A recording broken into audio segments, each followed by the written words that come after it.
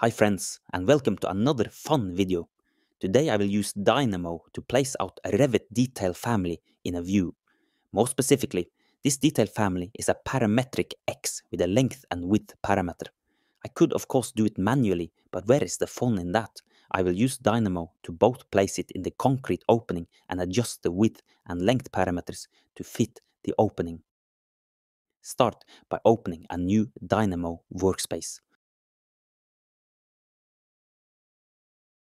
First, search for the Select Face node. This handy tool lets you select a specific face from a Revit element or geometry.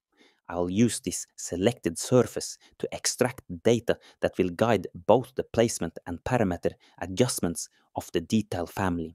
Next, we need to gather all the lines defining the edges of the selected surface. For that, use the Surface Perimeter Curves node. This will output the perimeter lines of the surface, which I'll organize into a single list for easy manipulation. This is the wrong node. This will only get me the surface perimeter as one single curve. Let's find the correct one. Much better. I have all the lines as individual lines in my list.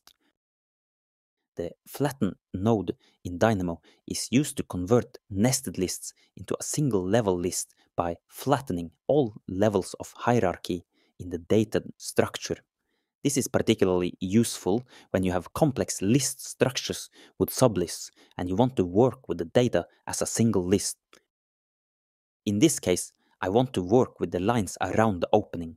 To organize these lines, I use the list chop node to separate them into a single list. Since the opening consists of 4 lines, I set the length input of the node to 4. This divides the list into 2 parts, one containing the lines of the opening and the other representing the perimeter of the entire surface. Next, I need the lines for the opening in a single list. To achieve this, I use the list_get_item at index node to retrieve the first list so I can manipulate the data further, as demonstrated when comparing the output values for the 2 nodes. I have successfully retrieved the lines for the concrete opening and only those lines are in a single list. The next step is to get the placement of our opening. The placement is exactly in the middle.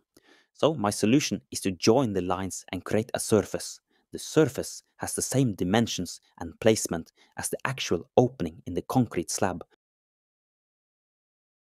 I'll turn off the preview geometry for all other nodes to keep the visualization clean and ensure only the last step remains visible. Alright, I have joined the 4 lines into one single line or curve. Now I would like to create a surface based on that one single curve. We'll use the node surface by patch. And now I would like to get the point containing the x, y and z coordinate in the middle of the surface. I will use the node surface point at parameter.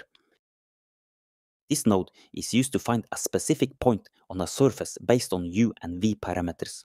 These parameters are part of the surface's parametric domain, allowing precise control over where the point is located. One crucial task this Dynamo script will do is adjust the length and height parameters in the detail family to fit the opening. To do that, I need the length of the height and width of the existing opening. Once again, I will use getItem at index node. The curve length node will get us the exact length of the width and height, which I will later feed into the detail item, so it matches with the concrete slab opening. Double check the length we got. It seems about right. So now we have pointed out the parameters for length and height and the precise placement of our detail family. The last step is to actually place the family in the view I select. To do this, I will need a costume node from the package Clockwork, so I will go ahead and install it. The package and all the nodes can be found in the menu on the right side under Add-ons. The costume node I will be using from the Clockwork package is family instance by point in view. The input values here are point, family type, and view. The point I have connect them. The family type is the detail family I have previously created, and the view is the view I am standing in and would like the family to be placed in.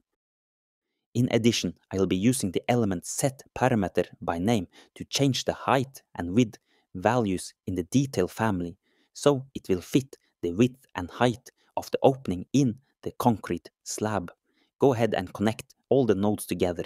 This node in Dynamo is used to modify a specific parameter of a Revit element by directly setting its value.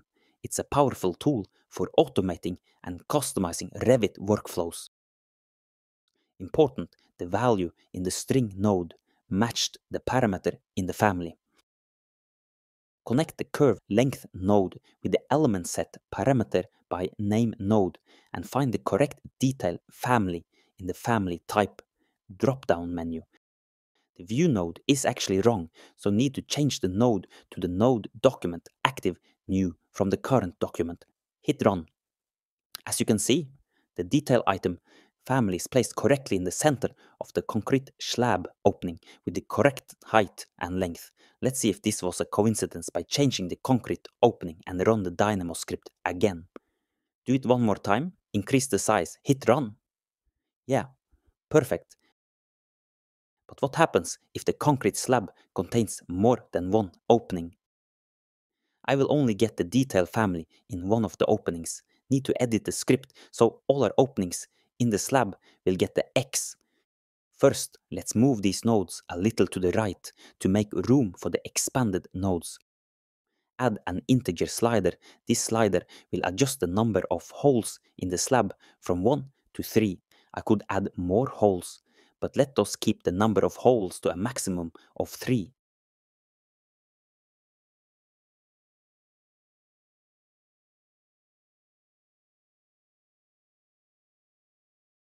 Add the range node and a code block.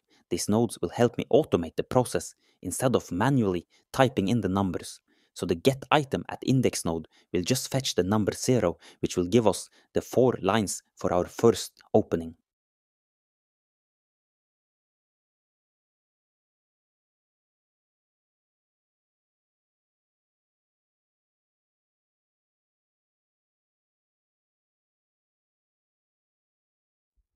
Okay, so we proceeded by copying all the nodes 2 times. That will give us the option to have a total of 3 openings in the concrete slab.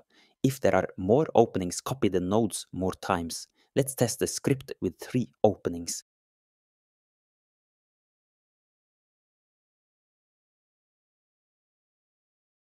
Select the face and change the integer slider to 2, meaning there is a total of 3 holes, and hit run. Perfect. That is the end of this tutorial. If you found it helpful, please give it a like and subscribe for more videos. Thanks for watching.